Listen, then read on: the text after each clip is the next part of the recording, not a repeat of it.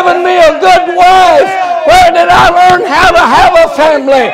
Where did I learn how to pastor a church? Right out of this book. God has saved me, but He's given me a book. Amen. He's given me His own precious word. I bless Him. I bless Him. I bless Him that I have the eternal, inerrant, never dying word of Almighty God.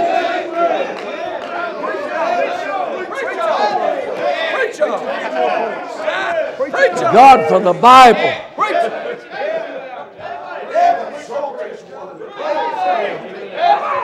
Hallelujah. God for the Bible. We ought to bless the Lord. God has kept us the book in all of these days. The old black preacher said, it's been through the flood, and the flood couldn't drown it. It was fed to the lions, and the lions couldn't eat it. It's been through the fiery furnace, and the fire couldn't burn it. I would like to add to that, it's been in the camp of the liberals, and the liberals can't destroy it. We have the word of Almighty God. Bless the Lord, oh my soul, and all that's within me. Bless His holy name. Bless the Lord, oh my soul, and forget not all His benefits.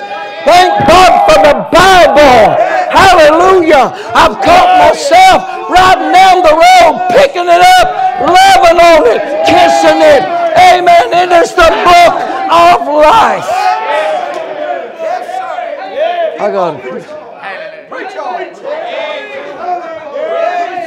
For the Bible.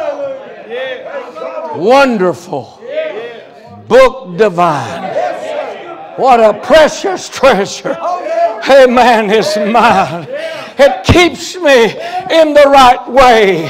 It's kept me out of hell. Hallelujah.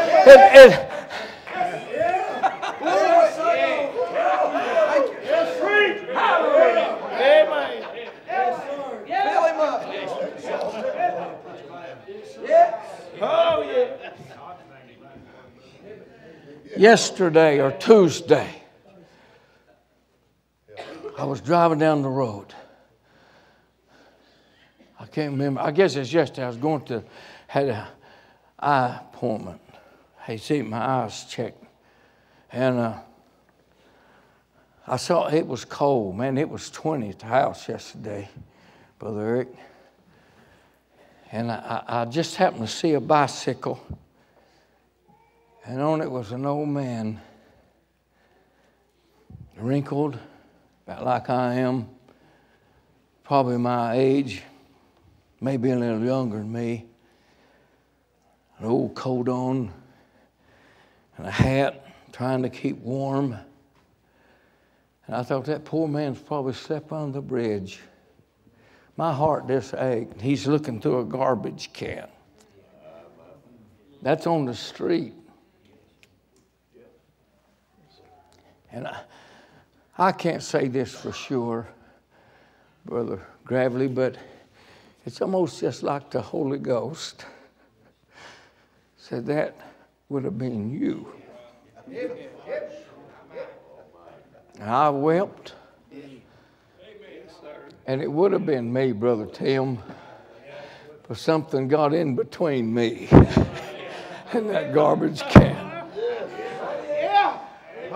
A man loved me enough to tell me the old story that starts out in the book, the first book of this Bible. It runs all the way through like a scarlet thread to the last book.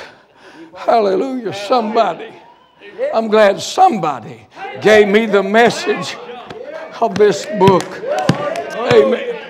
I was reading a story last night in a book. And it said this missionary went to these to the country, wherever it is, that has the Ganges, if I'm pronouncing that right, river. There's a Muslim, Hindu country. Was it India? And this missionary was there. And he said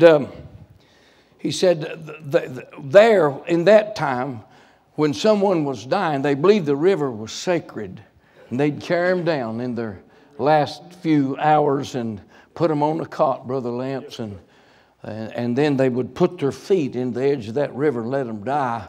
And they thought that would bless them and give them a paradise when they died. And said this missionary was coming by these guys carrying this fellow on the cot, and that's where they was going with him. And said he was resisting heavily. Said he just, please, I don't want to go. Oh, please, I don't want to go. Don't take me down there. Because he knew that would be it. They'd walk off and leave him. And somehow the missionary interrupted that and got them stopped.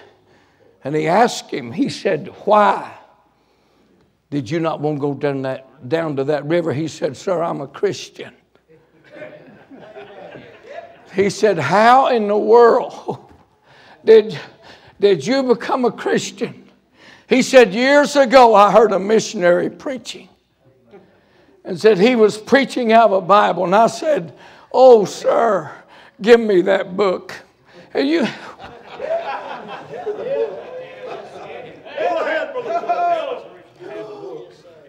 Was it Sir Walter Scott, when he lay dying, said, bring me the book.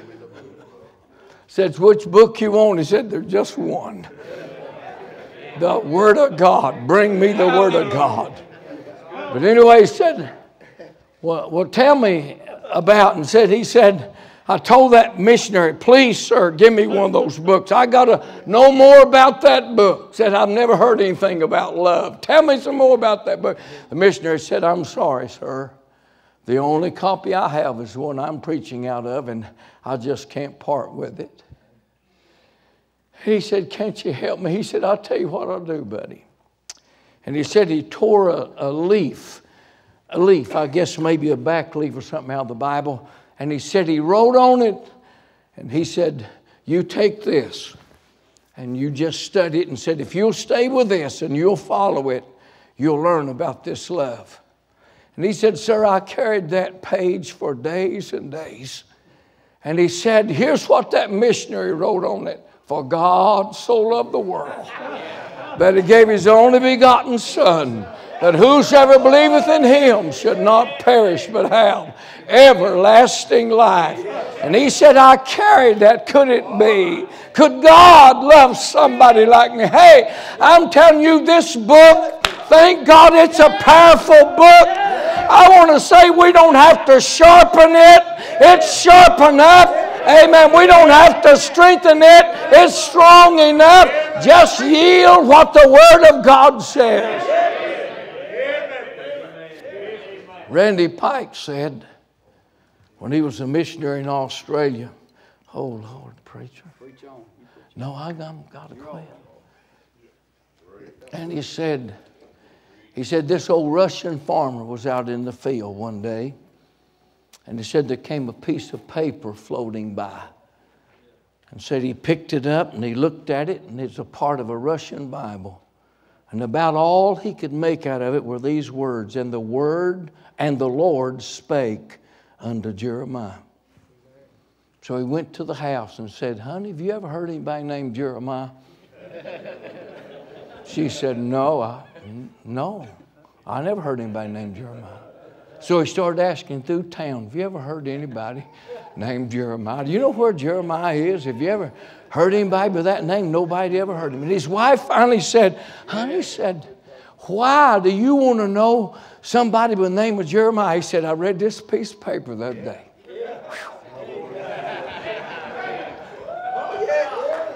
Boy, if we just act on the light.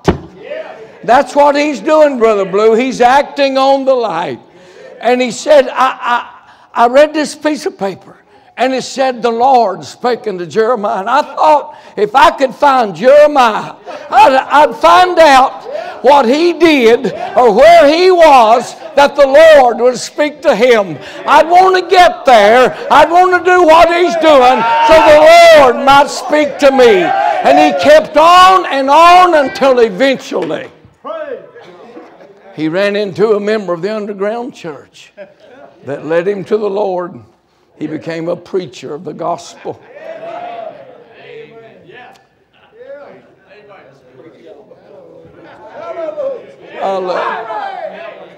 I love the old Bible.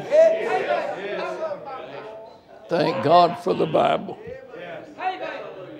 Amen. Thank you, preacher. I'm sorry I took too much time.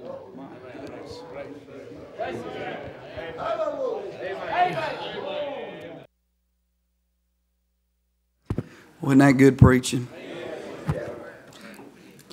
We ought to just get around this altar this morning and thank God for our Bible.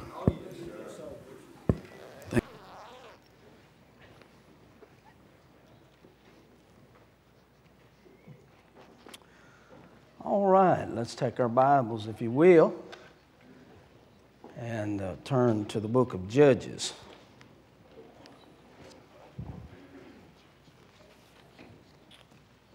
Appreciate the emphasis on the Word of God.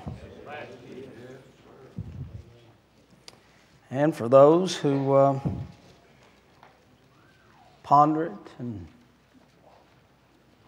pray over it and study it and deliver it.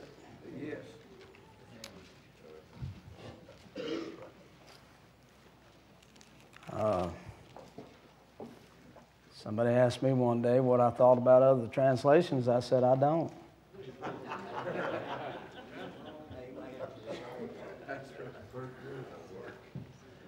I wasn't raised in church. I didn't know A from B. I couldn't have told you who Jesus was or anything until I heard that gospel. And it was preached to me out of this old book.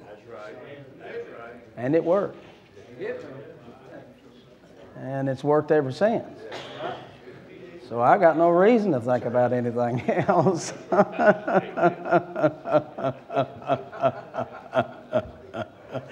That's the truth. I never have given it a thought. I praise God for it. We've looked a little bit at these hands that are found in the Scriptures. Much to say about it because I think they're connected to our hearts. And again, we can go all the way back to the garden. It was a couple of pair of hands that got us in the mess. First murder was with a pair of hands. And hands have been involved in everything since, good and bad. We noticed that David had those sensitive hands to what God wanted to do through them. I want to have sensitive hands, don't you? Yes. Joseph had those saving hands, Christ-like hands. I too want to have those hands.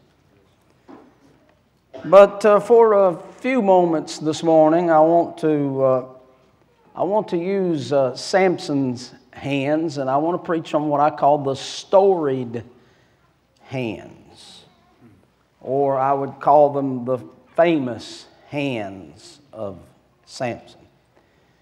Of course, there are a lot of men that books have been written about because of famous things they've accomplished with their hands. We've all watched the movie concerning Sergeant York that captured 132 Germans, killed 28, and did it alone with his hands. And man, that's just been spread abroad.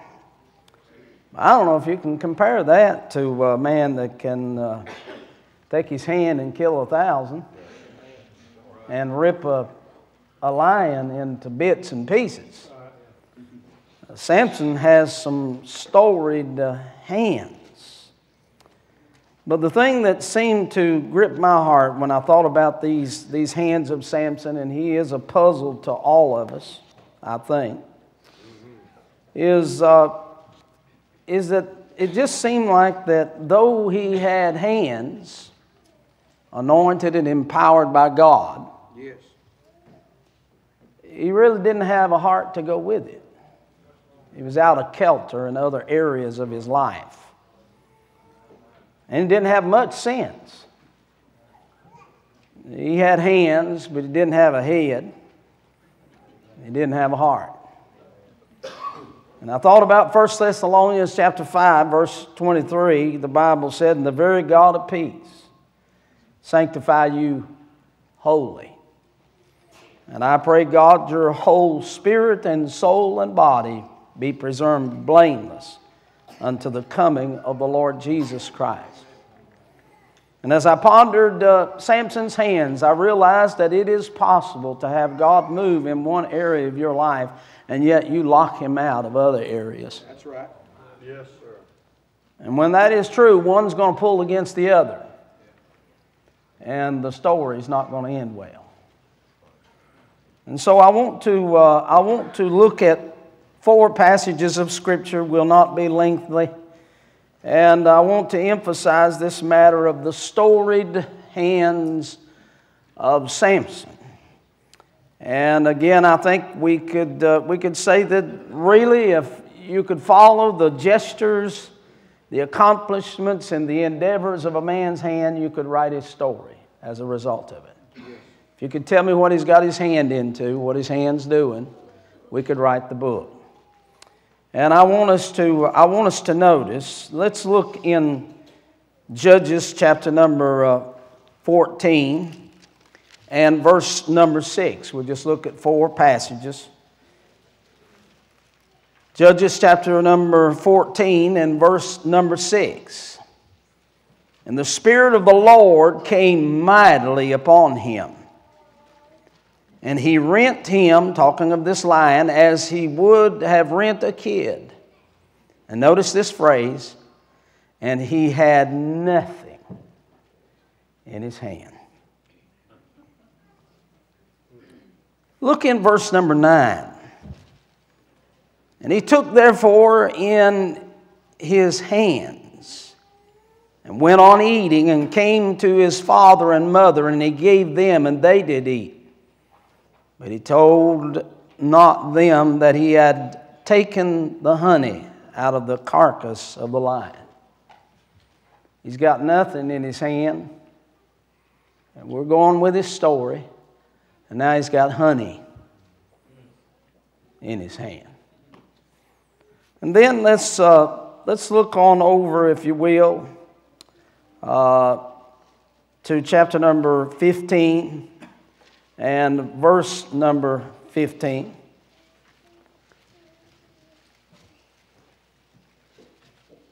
The Bible said, "And he found a new jawbone of an ass, and put forth his hand, and took it, and slew 1,000 men therewith." He's got nothing in his hand. He's got honey in his hand. Now he's got a jawbone in his hand. And then in chapter number 16, verse number 29, we conclude there. "And Samson took hold of 2 middle pillars upon which the house stood, and on which it was borne up, of the one with his right hand, and the other with his left." Samson has got some things in his hands, and they seem to tell us his story. Can we look at it? Yes, please. First of all, he has nothing in his hands. For most of us, or all of us, that's the beginning of the story. That's what makes him famous. He's got nothing in his hands. And yet he approaches a 600-pound beast. He approaches a lion, and with those hands, he famously rips it apart with nothing. And I want to say to you here, before we look any further, that there is no doubt that Samson has faith, because he's in Hebrews 11, the Scripture said, He's numbered among those that have faith. Somehow stirred into that, there's some faith in those hands. Samson's got some spirit, because the Bible said the Spirit of the Lord came upon him. We can't negate that, annul that. God moves on him, and it is God's Spirit that operates in his hands. Samson has a calling. And this is the reason why the power is in his hands, because in that calling is this sending forth this man with power to destroy the enemy who has ruled Israel for 40 years. Samson has been given a purpose with his hands. And there is evidence that he has supernatural influence and power in his hands. What hands he has. What a story to begin with. Man, where is this thing going to go? Especially when we look at the history of Israel and where they're at. Here comes this guy. Look at his hands. This is going to be great. He's got hands that can overpower their forces, upend their fences. Hands that can unleash their foxes, and hands that can end even their joking and their follies as he pushes out those pillars. There is great potential. Let's just go ahead and start. I mean, I'm for it. Let's just go ahead and start and write the book on Samson. Man, when a guy with a hands like that, there's got to be a good story here. He's got nothing in his hands. That's the beginning of the story. And what a wonderful story that is. How that this guy born in this place, who in and of himself is nothing, but God resting on him can do great feats. That's a good story. I don't feel like my story began until I met Christ. I don't feel like I had any purpose in life till He saved me. Now, I'm so thankful for that calling and that spirit that He's rested upon me, and I'm glad for the gift that He gave me when He called me to preach. And brothers and sisters, that's where the story all began for me. But not just for me. Can't you refer to those things God has done for you and in you and through you? And it seems as though that is the story. That is the beginning of the story. That's where you start telling it. Yes. Somebody said, what's your life all been about? Well, let me take you back to where it all began. And it'll all begin with what God has done in you and for you and through you. And what a great story that is.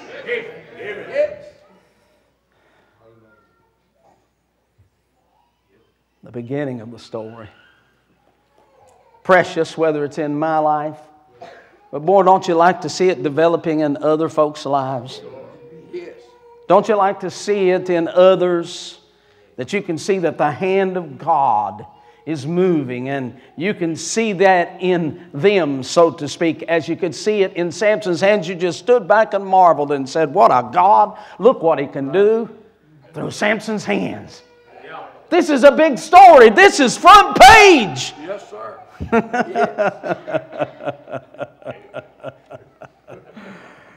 He has nothing in his hands. Wow! If you want to get folks' attention, you write that down. Record that. But let's go to verse number 9 of the same text. We've read the verses. He has nothing in his hand. But then in verse number 9, he's got honey in his hand. He's got honey in his hands. Now, we've had the beginning of the story. And if you know anything about Samson's story, you know he was born a Nazarite. And there were vows that were connected to that Nazarite. And I don't want to elaborate on it, but I'll just tell you one of the things was he wasn't supposed to come close to a dead body. He wasn't supposed to drink any kind of alcohol or anything to do with the vine. He wasn't supposed to have his hair cut. Those were things that seemed to be basics for his life from the beginning. That's what the angel told his parents. And of course he understood because he even told Delilah, I'm a Nazarite. So he knew that. But here we are in the beginning of the story, and in the beginning of the story that seems to be such a great story, he reaches into the belly of a dead beast and he pulls out honey. And an alarm goes off. And I don't want to be too judgmental, but I want to submit to you that right there at that point, if I didn't know anything else about Samuel or about Samson, I believe that I could tell you how the story was going to end. It wasn't going to be good. We're at what I would call, in my phrase, the beginning of the end of the story. We've just started. And now right here at the beginning, I can already see the end of the story. Why? Because he's playing games. He's walking tight ropes. He's getting too close. He's fooling around with something that is so divine and so precious. He seems like he's taking everything for granted as he begins to pursue those things that are not in balance with what God has began His story with. We're at the beginning and we can already see the end. So, whoa, Samson, whoa! No! We don't want to write this story this way. Stay away from that. Don't get in those vineyards. If you get down there in those vineyards, it's going to be trouble. Right. Somebody said, oh yeah, but God kept on using His hands, and I believe that. God still accomplishes His purposes, but sometimes He has to do it in spite of us. He's working through Samson's hands, but he's doing it in spite of everything else that Samson's doing. I think there could have been a better way to accomplish that. I could almost write the story, though I wouldn't know the intricate details of it, when he puts his hand in the belly of this beast, and he will not even tell his parents where he got that from, because he knows they're going to rebuke him for that. They've already told him he didn't even need to fool with this woman, but he's not even going to respect them in that. He's just playing games with supernatural things. I would say that because it charges my heart. This burdens my heart for my own self. Yes, sir. That it is possible to be called of God, to be saved, and even to be given a precious gift, but play around with it.